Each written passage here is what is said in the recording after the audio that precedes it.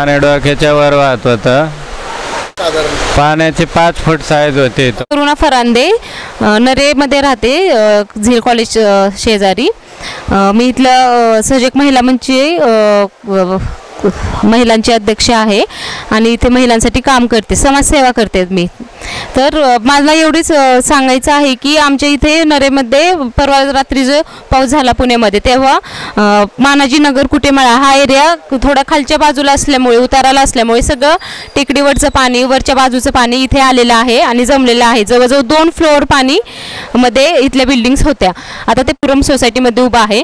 इथला एक आपलाच भाऊ लापता आहे, त्यांना आम्ही शोधण्यासाठी खूप प्रयत्न करत आहोत. 2 रात्र झाले. काल पण आपण अग्निशामक दलाची माणसं अरेंज केली, ती शोधलीत. अजून सुद्धा ते शोधत आहेत. पण अजून आपल्याला त्या भावाची प्रशासनाकडून एवढीच अपेक्षा आहे की आम्हाला नगर इथली ग्रामपंचायत काही सुद्धा मदत करत नाहीये. मस्तांसाठी एवढीच अपेक्षा आहे. त्यांनी प्रयत्न करावेत, ते प्रयत्न आम्हाला दिसावेत. मी असं ठरवलं की आमच्या जे महिला मंडळाच्या महिला आहेत, आम्ही एकत्रच येऊन आमच्या इथल्या बंधू भगिनींसाठी प्रयत्न करायचे, त्यांना ह्या संकटात साथ द्यायची. असं केला त्या प्रेसवाले, मीडियावाले बरेच जण येऊन गेले, असं शूटिंग काढून गेले. तुम्ही दाखवणार आहात का? हे लोकांना कळणार आहे का? एवढंच माझं म्हणणं आहे. 3 दिवस झाले, 3 दिवस इथे 3 दिवस येऊन सगळे लोक गंमत बघतात. अरे काय तमाशा लावलाय का? मग जाऊ दे, लक्ष देऊ नका, आमचं आम्ही बघू. तुम्ही पाणी नाही प्यायचं, टाकी फुल घाण झालेली आहे. टाकीकडे कोणते टाकी साफ करायला आम्ही बोलवले माणसं. 2 माणसं आमच्या बरोबर राहण्यात गेलेली आहेत. हो, आमचं नातेवाईक नाही, काय नाही, पण आमच्या बरोबर झालेले ते सुखादुःखातली पोरं आहेत सगळी, लहान पोरं. त्यांना आता परवा एकाचं लग्न 2 वर्षापूर्वी, लहान मुलगी आहे त्याला. त्यांना मदत करा, काहीतरी मदत. तुम्ही तमाशा करायला सगळे लोक येतात बघतात. अरे वा, काय झालं, काय झालं, अरे काय झालं, काय झालंय तुम्हाला बघा, जेवढायला दिसतंय, तुम्हाला दाखवलंय, बघून घ्या. पेपर बघतोय, पेपर एका पेपरला ॲड नाहीये. अहो ठीक आहे, चला नाहीये, आपण कमीत कमी थोडी माणुसकी तर ठेवा, माणुसकी. हा, अहो आज जग माणुसकीवर चाललेलं आहे, पैशावरती नाहीये. लोक म्हणतो आपण आमच्या बिल्डिंगमध्ये काही सगळे श्रीमंत नाही आहेत, सगळे गरीबात लोक आहेत, रिटायर्ड लोक आहेत. आमच्या इथं कोणी लक्ष देत नाही. एक माणूस म्हणजे आमचे सगळे रिटायर्ड म्हातारे माणसं आहेत, 60-70 पुढचे. जरा माणुसकीचा विचार करा. आता मयत झालेल्या माणसाला काहीतरी मदत, व्यवस्थित मदत. आज तिथे दोघांनाही मुलीच आहेत. माणुसकीच नाही तर काय उपयोग आहे? नुसतं तमाशा बघायला कोणी येऊ नका इथं, माझं एवढंच म्हणणं आहे. मी जोशना येवले गायकवाड, मी एक सोशल वर्कर आहे. तुम्ही जर पाहिलेत तर नरेची परिस्थिती कशी आहे, फारच इकडनं जर तुम्ही पाहिलं ओढ्याचं ठिकाण, एक तर माझी अशी पहिली समस्या अशी आहे की आम्हाला मदत मात्र काही मिळत नाही. मग ती ग्रामपंचायतनं असू दे, नाही तर कॉर्पोरेशनमधून असू दे, शेवटी एक आम्ही माणूस आहे, आम्हाला ही मदत झालीच पाहिजे. दुसरी गोष्ट आहे की ह्या ओढ्याचं जे आहे ते एक तर मुख्य तुम्ही बंद करा, नाही तर तो क्लीन तरी करून घ्या, जेणेकरून ही परत दुसरी हानी होता कामा नये. ही एकदाच झालेली नाही, ही दुसरी वेळ आहे. प्रशासनाने थोडीशी काळजी घेऊन आमच्याकडे लक्ष द्यावं, हीच अपेक्षा आहे आमच्या. रात्रीची साधारण 10ची वेळ असेल. पाणीचा फ्लो एवढा वाढत चालला होता. आमच्या सोसायटीमध्ये जवळपास 2-2.5 फुटापर्यंत पाणी आलं होतं. त्यांना मागून पाण्याचा एवढा प्रवाह वाढला, डायरेक्ट पाणी 4.5-5 फुटापर्यंत गेलं आणि सोसायटीची संरक्षण भिंत कोसळली. त्याच्यामध्ये आमच्या सोसायटीतली 6 लोक वाहून गेले. नशीब थोर म्हणून 4 लोक परत आले. एक जण मच्छिंद्र बौले म्हणून यांचं त्या अपघातामध्ये मृत्युमुखी पावलेले आहेत. एक मुकेश गाडी लोहार म्हणून आहेत, ते अजूनही बेपत्ता आहेत. त्यांची शोध मोहीम चालू आहे. नंबर देत होते आम्ही, 7 नंबर दिले त्यांनी. आम्ही 7ही नंबरला फोन केला, प्रत्येकाने उडवाउडवीची उत्तरे दिली. कोणी आम्हाला प्रशासनाने मदत दिली नाही. आहेत स्थानिक नागरिक आहेत, त्या स्थानिक नागरिकांनीच आम्हाला जी काही मदत केली असेल ती केली असेल. योजना भंडारे, मी साईपुरममध्ये राहते. 10 वर्ष कधी गेटच्या आत सुद्धा पाणी नाही. ग्रामपंचायतनी पायपा टाकल्या ना, ते सगळं चॉकअप झालं आणि इतकं पाणी आलं. आमचे लोक 8-10 लोक खाली उतरून ते होते का नाही त्यातला कचरा काढायला गेले तर ते भिंतच पडली. ते सगळे 6 लोक वाहून गेली. त्यातली 4 आली कशा झाडाला कशाला तरी धरून. कुणी मदत नाही केली. आमच्या सोसायटीतली लोक, पलीकडच्या शेजारच्या लोकांनी मदत करून आम्हाला चेक करायला आली लोक आमच्या मदतीला. पोलीस नुसतं लांब उभा राहून आपलं नुसतं गेले, बाकी कुणी नाही. अजून एक आमचं माणूस सापडलेला नाही, एक नामा नाही झालेला, काही झालेलं नाही अजून.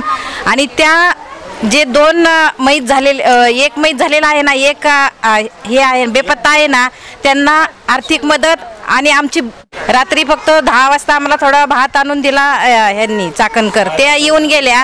पाण्याच्या बॉटल पुरवल्या एक 10-15 पुरेसं असं नाही मिळालेलं. शाहू सहाने सोसायटी नवदीपमध्ये इथं राहतो. साईपुरम ही माझ्या जवळची सोसायटी आहे. ज्या दिवशी रात्री हे प्रकरण झालं त्या दिवशी रात्रीपासून इथं कुठल्याही प्रकारचे कुठल्याही शासनाने मदत दिलेली नाही किंवा शासन आमच्याकडे आलेलं पण नाही.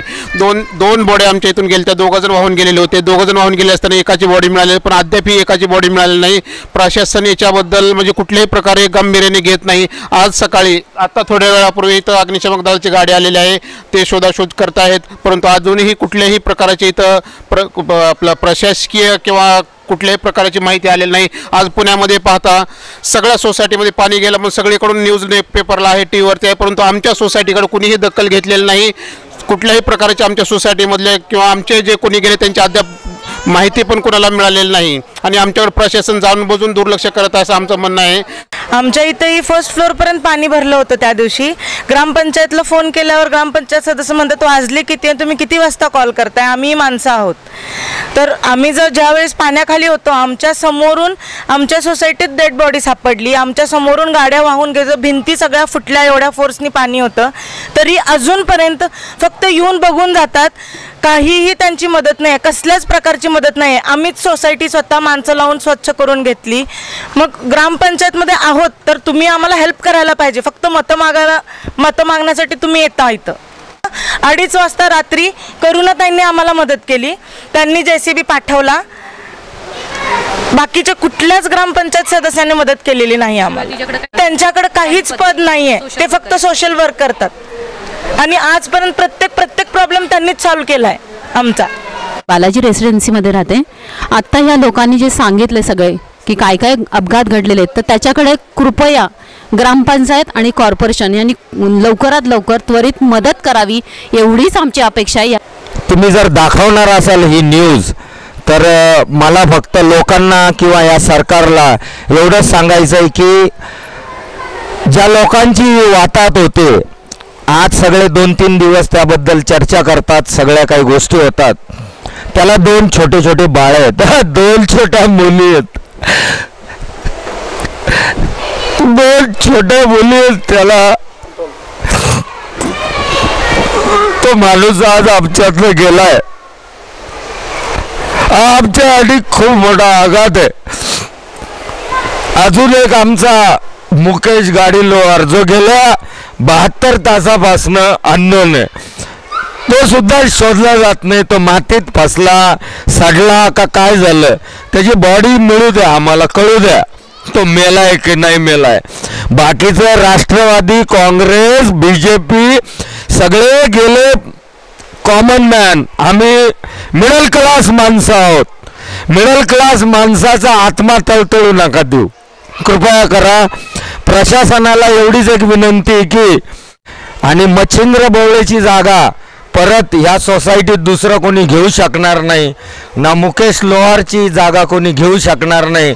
गव्हर्नमेंटच्या लापरवाहीमुळे झालंय. ग्रामपंचायतनी अजिबात लक्ष दिलं नाही आमच्या सोसायटीकडे. इव्हन आमच्या बिल्डरनी सुद्धा आमच्या सोसायटीकडे लक्ष दिलेलं नाही आहे.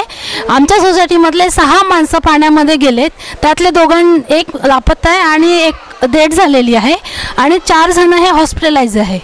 त्यातले त्यांच्या कंडिशन एवढी खराब आहे की त्या 4घांना कोणी बघितलं पण नाही किंवा एक सिंगल ग्रामपंचायतचा नगरसेवक कोणी त्यांना बघायला सुद्धा आलेलं नाही हॉस्पिटलमध्ये की ते कसे आहेत काय आहेत. पण इथं उपस्थित होतो आम्ही, आमच्या डोळ्यांनी ही घटना बघितलेली आहे. मला एकच म्हणणं मांडायचं की ओढ्याच्या शेजारी ज्या ज्या बिल्डिंग आहे ते प्रत्येक दरवर्षी ओढा साफ करणं ही कुणाची नैतिक जबाबदारी. आज त्यांनी ओढा साफ न केल्यामुळे, कचरा अडकल्यामुळे आणि बिल्डरना निकृष्ट बांधकामाची भिंत बांधल्या पडल्यामुळे भिंत खचली, आमची सगळी माणसं पाण्यामध्ये गेली. आज 2 मनुष्य जीवितहानी झालेली आहे. त्याला कोण जबाबदार आहे? तुम्ही त्यांना कमीत कमी नुकसान भरपाई तर द्या. आणि आमची जी जीवितहानी झाली आहे ती कुठल्याच प्रकारानं भरून येणार नाहीये आणि या सगळ्यासाठी सगळेजण जबाबदार आहेत. ग्रामपंचायत पण जबाबदार आहे, प्रशासन पण जबाबदार आहे आणि बिल्डर पण जबाबदार आहे. एक तर जेव्हा गरज होती त्यावेळेस कुणाचीच मदत मिळाली नाही. अजून पण तोच प्रॉब्लेम आहे. अजूनही आम्हाला म्हणावे अशी कुणाचीच मदत मिळाली नाही. मतं मागायला येतात त्यावेळेस इथं येऊन आमच्या पाया पडतात आणि जेव्हा आम्हाला गरज आहे त्यावेळेस मात्र किनाऱ्यावरनं फिरतात. ह्यांचा असून काय फायदा आहे? पोलीस लोक येतात साईडने फिरून जातात. NDRF वाले येणारे असं सांगतात आणि काही ऐकत नाहीत. NDRF वाले येणार आहेत असं सांगून जातात. 3रा दिवस उजेड नाही.